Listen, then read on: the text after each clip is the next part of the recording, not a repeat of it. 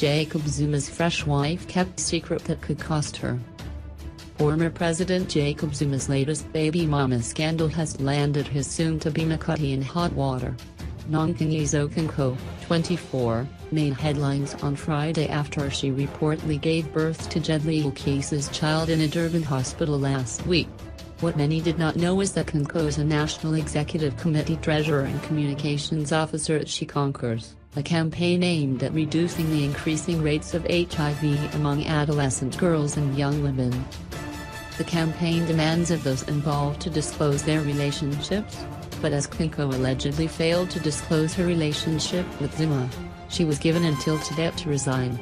In a statement issued by the campaign's deputy chairwoman, Leonora Mathe, She Conquers said Conco failed to disclose her relationship with Zuma and was not transparent about her affiliation as an executive member of the committee.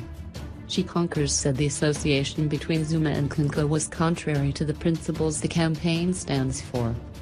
Launched in June 2016 by then-Deputy President and current President Cyril Ramaphosa, the object of the campaign is to reduce the increasing rate of HIV among adolescent girls and young women. Ending teen pregnancies and gender-based violence, and increasing economic opportunities for women are also part of the campaign. We have formally requested Conco to resign with immediate effect. She has until today to do so or she will be recalled, read the statement. The relationship of the two is an opposite to the principles that the campaign and the She Conquers stands for, said Mathe. She Conquers said it had been unaware of all these occurrences and that it remained committed to ensuring the dignity of the campaign was restored. Our primary focus is putting the needs of the young people of this country at the forefront and ensuring that we do not send out contradictory messages. Young girls are lured and used by people with power who use their position to take advantage of us.